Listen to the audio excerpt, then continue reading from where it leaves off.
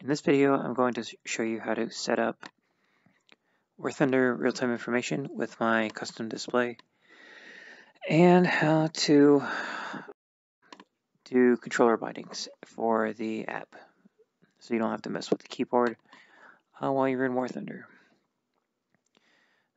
So the first thing you want to do is download the new real-time information app.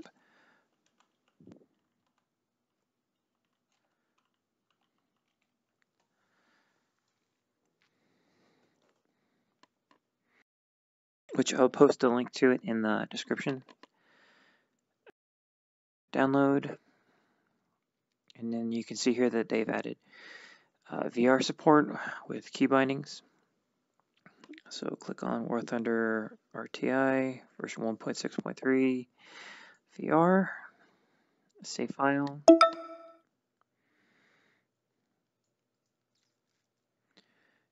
And then extract all. And you could just put it anywhere. I'm just going to go ahead and create a new folder here for the sake of the video. New folder.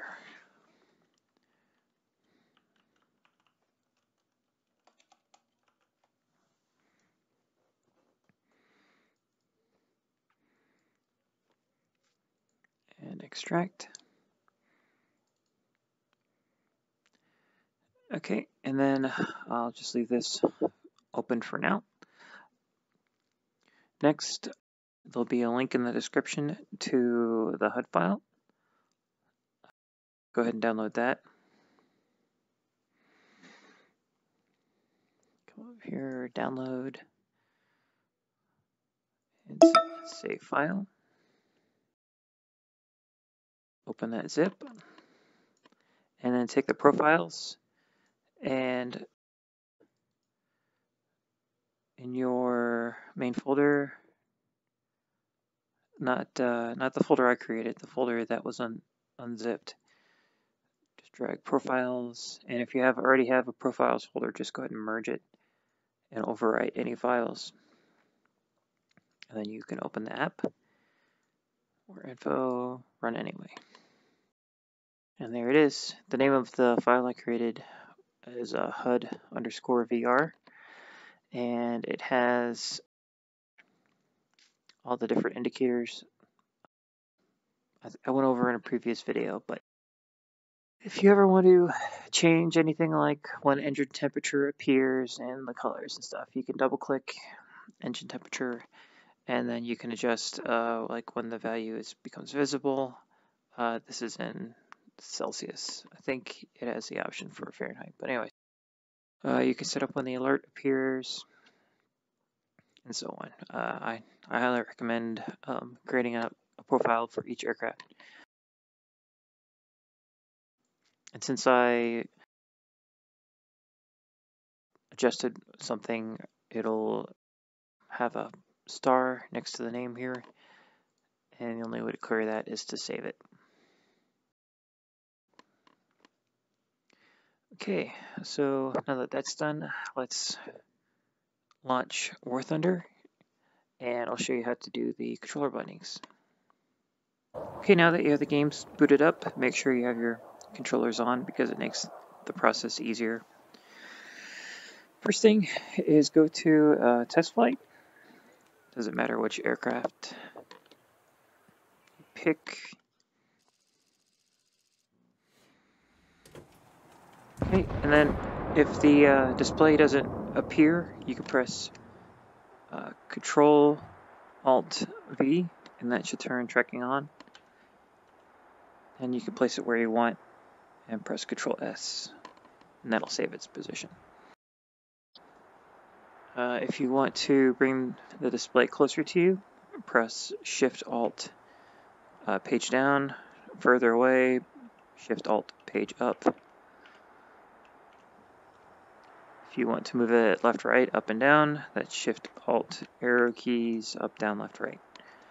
And then if you want to make it larger and smaller, Shift, Alt, Control, or no, just Shift, Alt, Q and Shift, Alt, E. Okay, now for controller bindings, I currently have mine set up for my left controller. However, you can set it up for both controllers, and you can toggle tracking for instance, this is on my right controller, this is on my left controller. Right. So first thing, go to your SteamVR overlay, which I do by pressing this button here on the index controllers. If you have the original Vive controllers or Oculus, I'm not entirely sure how to do it, but I'm certain the process is similar. Okay, next go to controller bindings, and then go to active controller binding custom, and then edit this binding. Oops. It's a little punchy. So show more applications. Scroll down until you get to WTRTI. Select that. Now, I've already created bindings for this. So first thing I'm going to do is go to create new binding. And then let's do a new binding. So I currently have nothing assigned to trigger. So I'll click on the plus sign. And I will assign this trigger as a button.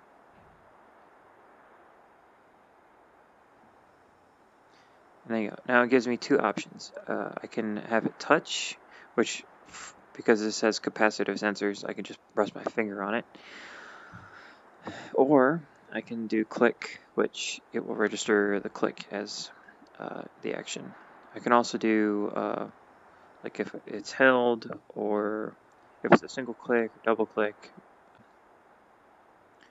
So let's just do single click.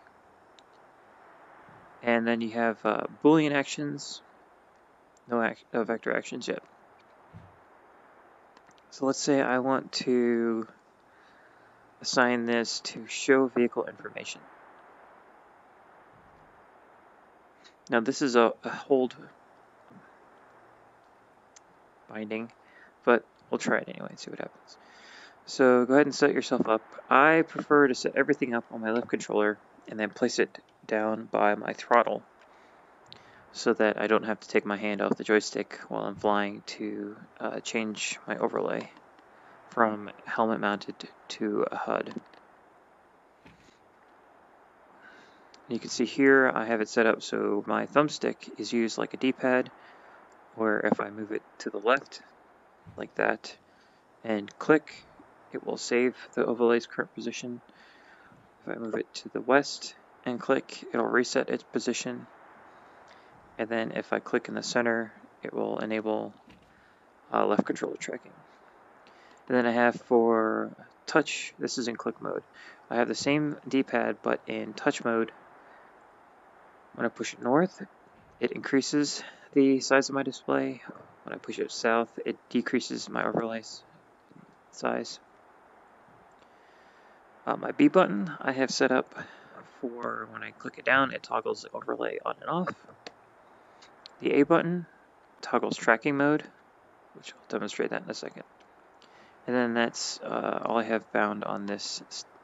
For my right one, I just have some simple stuff like show vehicle information and the Honda overlay and right controller tracking, which I never use my right controller because, like I said, I don't want to take my hand off the joystick. And then for the system button, I didn't want to rebind the click because I need that to bring up this SteamVR overlay. But I do have it set up so that when I just touch this button, it will display the vehicle information. And again, I added show vehicle information to the trigger, which I typically don't like to because sometimes when it's laying down on the desk, the trigger will get pushed down and whoops, it will activate whatever I have assigned to that.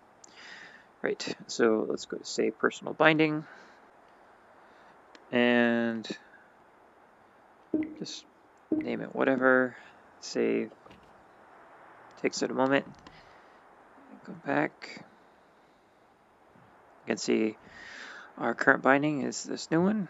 Back again, back, close, and then press the system button to close this window.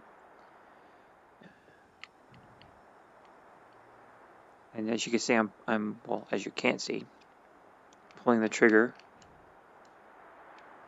and the vehicle information appears.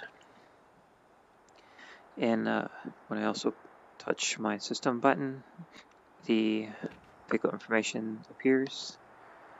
Toggle the display on and off. Toggle head tracking, and toggle back to HUD mode. Let's see, increase size, decrease size using my thumbstick. That is reset position. And toggle tracking back on. That's save position. And reset position. And the reset position goes back to my desktop. Whatever you have saved here in this VR tab. So default is 0, 0, and 0.5. So that's your X, Y, and Z axis. You can also adjust the rotation and the size of the display here. You can adjust the curvature, the opacity. Then, once you're done setting everything up, you can click on this save icon, and here it will auto-populate the name of the aircraft, and then click save. So now whenever you enter an aircraft with a saved profile, it should automatically load that. And let me get back in the game. That is pretty much it. So happy flying. Hope this was helpful.